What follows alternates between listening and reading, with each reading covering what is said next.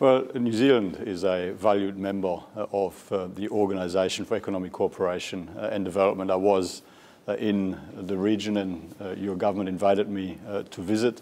And this is a great opportunity to discuss the government's reform agenda and explore ways in which we can support them, but also to provide advice on our assessment and our recommendations on how the New Zealand economy can be further strengthened into the future. The OECD has carried out a few reports into New Zealand in recent months. Education, we're slipping. Climate change, we're falling behind. The economy, we're struggling, whether it's high prices or a lack of competition. What are we doing wrong here? What needs to change? Well, I mean, New Zealand does a lot right. I mean, you are a successful, globally focused, export-oriented trading economy. You're a global leader in agricultural production and a major export of agricultural products. I mean, the assessments that we made are there to provide advice on opportunities for improvement. And yes, I mean, New Zealand and other countries around the world do face a number of challenges. We've gone through a very difficult period in our history. We had a 1 in a 100-year pandemic and all of the economic and social implications that flowed from that. We have major wars and conflicts in different parts of the world that are having implications around the world, in particular for open trading economies, including New Zealand. I mean, sometimes we might think that some of these events are very far away, but they do have implications all around the world. And so, I mean, what we see in New Zealand is an economy that continues to grow. I mean, growth is somewhat subdued last year and this year. I mean, there's been very high inflation and higher interest rates, which have weighed on growth. But we see growth improving into next year as inflation comes down and as some of the reform initiatives take effect. But yes, I mean, there are some areas where we suggest that New Zealand should consider improving its policy settings, including when it comes to very low levels of productivity in New Zealand. I mean, the level of competition in the domestic market is very low, and there are a range of reasons for that. When it comes to education, I mean, New Zealand continues to perform better than the OECD average, but what we've been seeing is a declining trend. And so what we're saying is, I mean, really focus on lifting school attendance again, focus on improving your curriculum, make sure that you strengthen teacher education and also strengthen the level of support provided to teachers and schools. When it comes to climate change, I mean, this is a global challenge, and there are particular circumstances in New Zealand, of course, which we understand, but really it's a matter of New Zealand continuing to find the best possible ways to make its contribution and to be part of the global conversation on how we can meet our global climate objectives as effectively and as cost effectively as possible. New Zealand has slipped in the rankings for education. Are we falling behind, or are other countries shooting ahead? What's going on there? Well, you're not falling behind. I mean, so as I say, I mean, our PISA test, our Program for International Student Assessments, has identified that New Zealand students, when it comes to maths, science and reading, continue to perform better than the OECD average. So that's good news. I guess the challenge is that over the last decade or so, what we've seen is a declining trend. And since the pandemic, I mean, that has been further accentuated. So, I mean, there have been challenges for education systems all around the world. So, I mean, there's no reason for panic, but it's a matter to, in a considered and deliberate fashion, to make some decisions and take some steps to get things back on the right trajectory. And on that, it seems many of the recommendations the OECD has made over the years has been ignored. A capital gains tax is a big one that has been recommended so many times, still isn't happening. Do you ever have any hope it will, or what's going on there?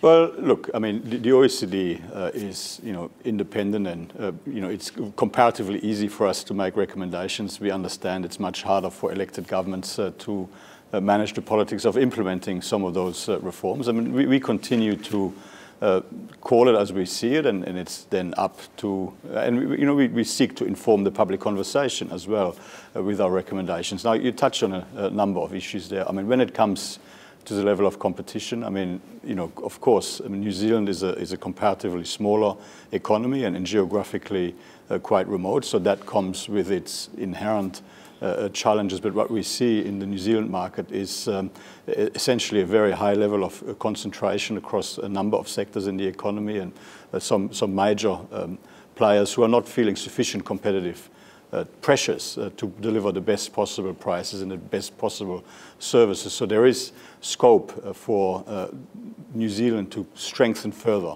the competition policy framework, to further strengthen the mandate and the powers of the New Zealand Commerce Commission, for example, but also to make it easier for new businesses to enter the market, to reduce some of those barriers to entry. I mean, we've assessed that when it comes to product market regulations, for example, I mean, New Zealand has one of the most stringent and most business unfriendly approaches today, and we would strongly suggest that this is an area where some changes should be made. Foreign direct investment. New Zealand has one of the lowest levels of foreign direct investment across OECD member countries as a share of GDP, and there are a range of reasons for that New Zealand should try and tackle. And so there is opportunity to make positive decisions that will help strengthen the economy, but also help improve living standards further.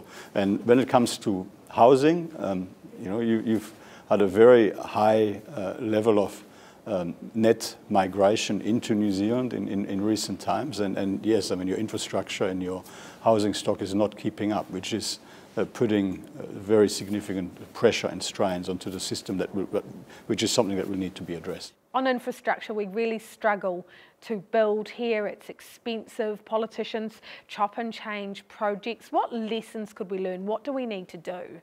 Look, I mean, we've had very good conversations with the government here over the last a few days, and I think the government here is very alive to the need to focus on infrastructure investment and focus on identification of the best possible infrastructure projects, and take a more rigorous and systematic approach to the identification of projects and the financing of those projects, including with private finance. And there are examples in countries around the world, including in Australia, where some reforms have been undertaken over the last decade or so that New Zealand could copy. And we certainly strongly encourage the government here to look at some of the successful experiences in countries around the world. But it's going to be important to make it more attractive for capital investment to flow into New Zealand to fund some of those projects, as well as identifying those productivity enhancing and quality infrastructure projects for the future.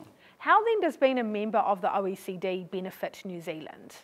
The OECD is an organisation that brings together 38 like-minded market-based democracies from around the world. I mean, the United States, Japan, France, Italy, Germany, all the way to New Zealand, Iceland, Luxembourg, and these are countries that share information about policy approaches, facilitating mutual learning, and New Zealand is able to benefit from the expertise from countries around the world that can help inform decisions here, but of course also be part of the conversation about how we can together best tackle some of the shared global challenges. And New Zealand, as a globally focused and export-oriented trading economy, what happens in the rest of the world matters to your success. It matters to the living standards of people here in New Zealand, and to have the opportunity to help shape the policy conversations at the global level through an organisation like the OECD, I think is a very good opportunity for New Zealand. If we flip that around, what's the point of the OECD today and into the future? Well, the OECD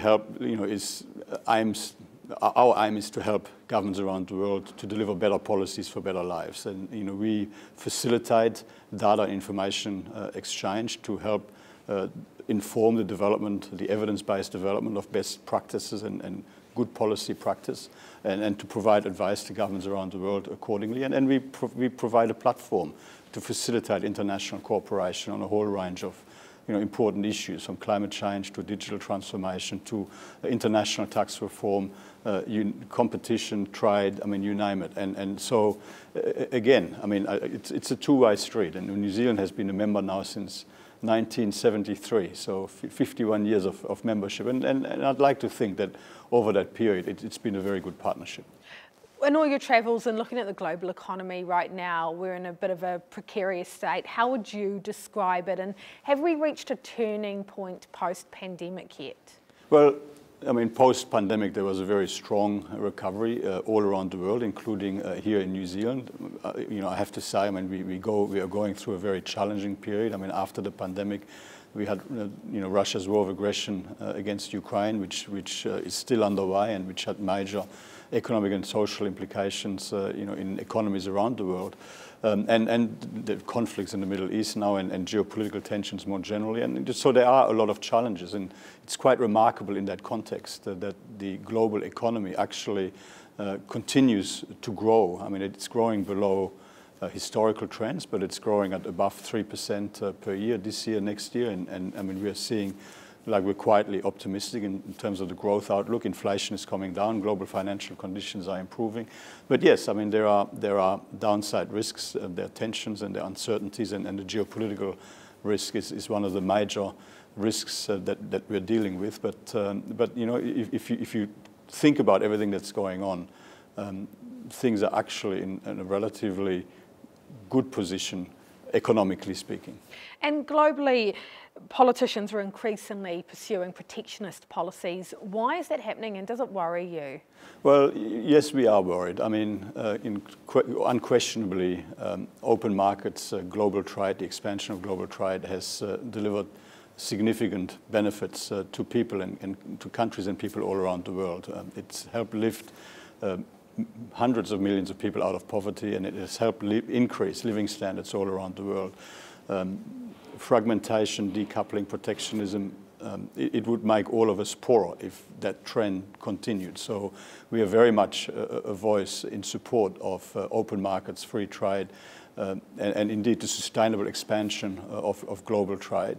But we do need to ensure that we make globalization and global trade work better for people, that the benefits of the sustainable expansion of global trade are more widely shared, that global trade delivers inclusively better outcomes for people all around the world and across economies, but also that we better manage some of the social and environmental impacts when it comes to trade. But it's important with trade that we don't throw the baby out with the bathwater by turning in on ourselves, because ultimately that will make everyone all around the world less well off. And how does it affect OECD countries? If we look at India, for instance, New Zealand is pushing really hard for a free trade agreement with India.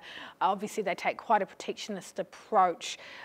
How do we do that? Is that a pipe dream that we'd ever get an FTA with somewhere like India? Well, I think it's very important to have that ambition, and it's very important to keep working on it. I mean, New Zealand has done exceptionally well when it comes to trade agreements and economic partnership agreements with countries and jurisdictions around the world. I mean, New Zealand has trade agreements, with China, with the European Union, with key economies all around the world. So you've got a very good network of trade agreements, which is important for a trading nation like New Zealand to get the best possible market access. And I mean, I think it's very good that New Zealand is working hard at getting the best possible deal with India, which is a very strongly growing economy in a very strongly performing region of the world.